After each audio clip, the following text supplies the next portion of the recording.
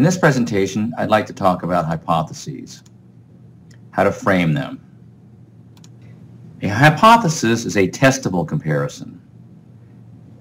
The simplest way to think about it is, it describes dividing units of analysis on the basis of the independent variable, the causal variable, and then comparing values across values of the independent variable on the dependent variable.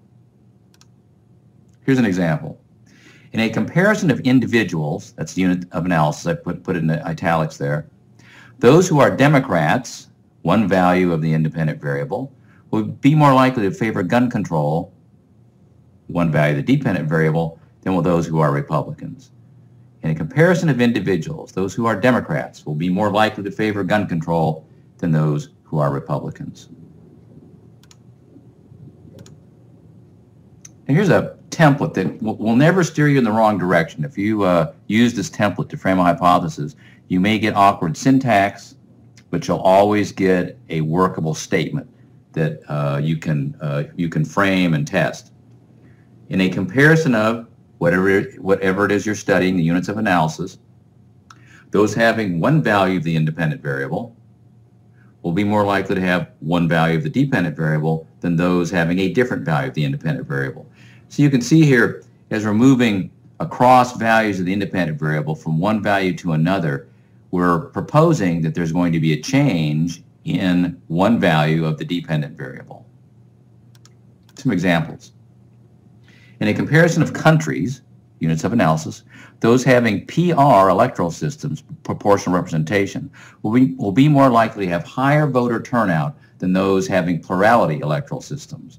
So the two values being compared there, the two values of the independent are electoral system type, PR systems versus plurality systems, and the value of the dependent variable that's being cited is higher voter turnout. In a comparison of individuals, those who are women will be more likely to be Democrats than those who are men. Two values of the independent, gender, women and men, and varying across one value of the dependent variable, the percentage or the likelihood of being Democrats. As I mentioned, the template may produce some tortured syntax, so it's acceptable to work with what you formally framed and make it more friendly to the ear. Here's a formally correct hypothesis. In a comparison of individuals, those who are women will be more likely to be Democrats than those who are men.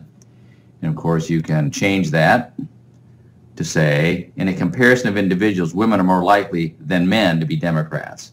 Same essence, same idea. You're comparing across values of the independent, women and men, on one value of the dependent, Democrats.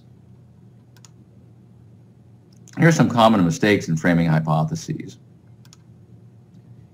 For example, this statement just describes one variable. It doesn't describe any other variables except just the one. In a comparison of individuals, some people are more likely to donate money to political candidates than other people. Well, that's interesting. It's just observing a variation, but there's no causal variable, or if this is the independent variable, there's no dependent variable. If donating money is the dependent, what's the independent? Is it people who make higher incomes are more likely to contribute to candidates? Would that be a plausible independent?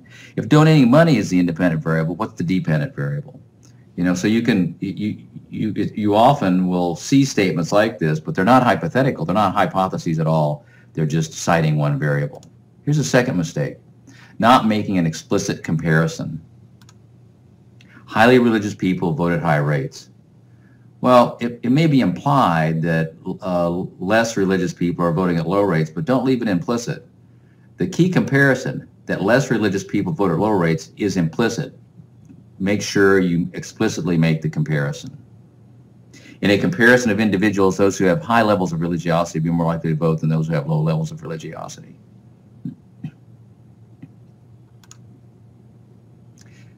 Here's another mistake: not stating direction or tendency. Hypotheses, explanations, and therefore the hypotheses that are derived from explanations have direction.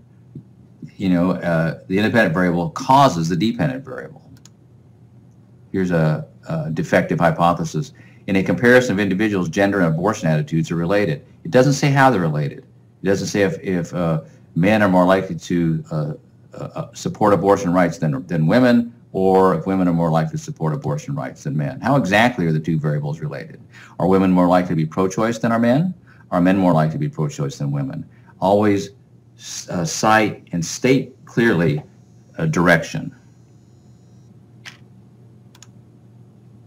Now, here's this one really springs from poor explanations. When hypotheses are vague, you can usually trace them back to poorly thought through explanations. This sounds like a conversation starter, though. Because of sociocultural changes associated with the growth in social media, contemporary political conflicts revolve around post-materialist values. Well, that's certainly a mouthful, but you might be a person would be hard pressed to figure out what that means. It's just too vague. What is meant by sociocultural changes? One might be able to measure what is meant by social media. We all have kind of an idea of that. Contemporary political conflicts. What are post-materialist values? So don't be vague. That's the point of this, pointing out this mistake.